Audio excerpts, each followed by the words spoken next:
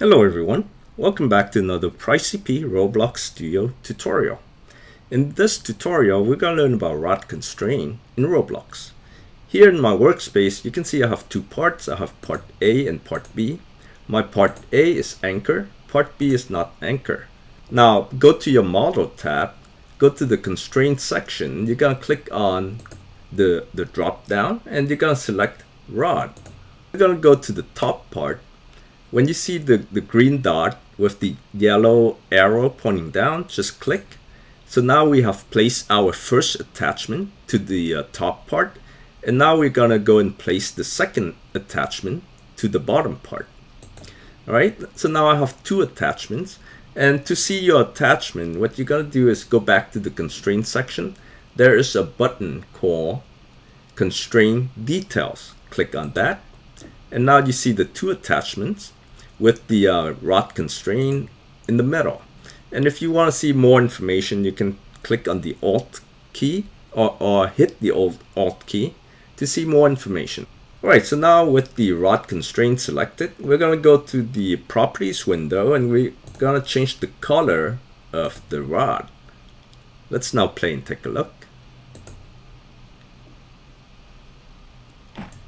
And there are my two parts. You can see the bottom part is not anchored, so it's moving around a little bit. The top part is anchored, so it's not going to move at all. Now I'm going to go and give the bottom part a push. And you can see it's swinging like crazy, right? All over the place. So now let's go back to Studio. And we're going to see how we can fix that. We don't want it to swing so much, right? So to stop it from swinging so much, what we're going to do is we're going to go to the Properties window. Go to the bottom. You're going to see LimitsEnabled. Check that box. Immediately, you're going to see two new properties popping up. Under Limits, you have Limit Angle 0 and Limit Angle 1. So Limit Angle 0 is with this attachment 0. The green part, that's the limit. How far it can swing, right? So right now it's 90 degrees, so it can swing all over the place. If we change that to 10 degrees, hit enter, you can see now the green part here is very narrow, so it's not gonna swing too much at the top, but the bottom can still swing. You can change both to 10 if you don't want the top or the bottom to swing, right? Or if you want the rod to be completely stabilized, you can make them both 0. So now I'm going to make them both 0. The rod is not going to move at all. But with the attachment, the part can still rotate. Even though the rod does not move, the part can still rotate around the attachment. Let's play and take a look. All right, and it's not moving as much as before, and I'm gonna go and give it a push, and you see the bottom, the part is rotating, and it's not really moving that much, right? But it can still rotate. Let's go back to Studio and take a look at more properties. There's a thickness property. So right now the default is 0.1. If I change this to 0.5, let's say, you can see my rod now is very thick, right? I'm going to change it back to 0.1. And there is a visible property. So if I want to see the rod, I leave it check, the box checked, which means it's true. But if I don't want to see the rod, if I want the rod to be invisible, I uncheck this box. So the constraint would still be there, but you're just not going to see the rod. Right now, you still can see the rod, but once I press play, you're not going to see the rod. I'll leave it checked for now, and we will see that later once we press play. So right now, it's visible again. Let me see what else is interesting. There is an enable.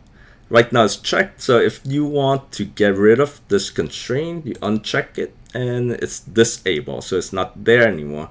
Once you check it again, it's going to be there again. And then we have the attachment 0, attachment 1. Those are these two attachments.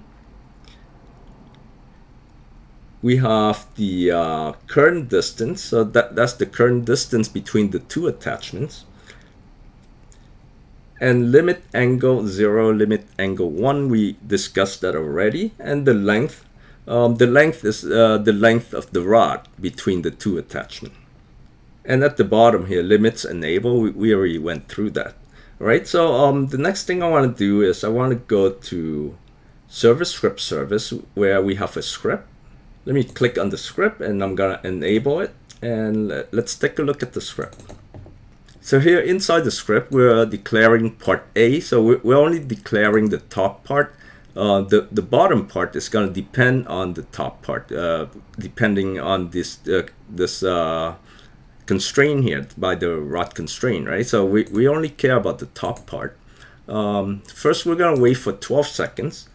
And then we have this for loop where it's going to move the top part up by 1 every second.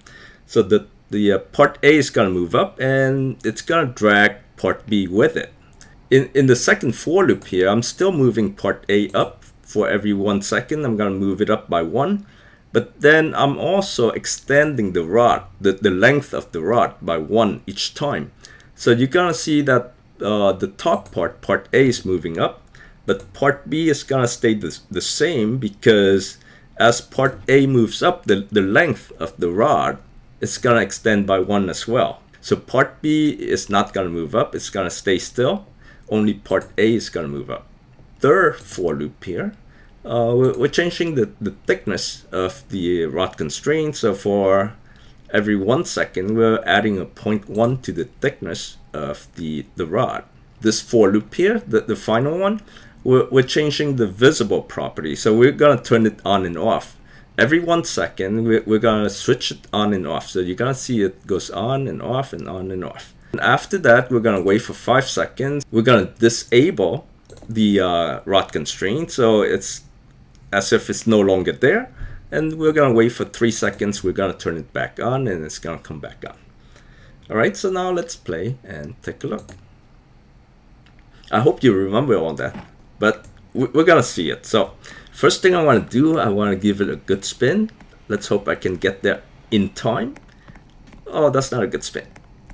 Okay, that's a better spin. And now it's starting to move up, right? So the top part is moving up. And now you see the rod is extending. So this one is not moving up anymore. Only the top is moving up. And now the thickness is changing. And then we're turning the visible on and off.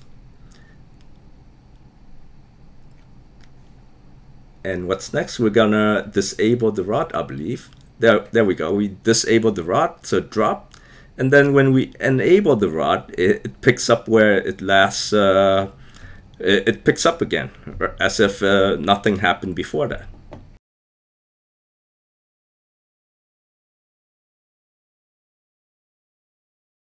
All right, so I think that was pretty cool. Let me see if I can hit it again. Oh, I can climb up there. Look at that. Oh, I got up, but I fell back down. Oh. Yay, I got it. Look at that. I'm standing on top of the block. All right, everyone. That's how you use RodConstraint in Roblox. We'll see you again soon. Take care.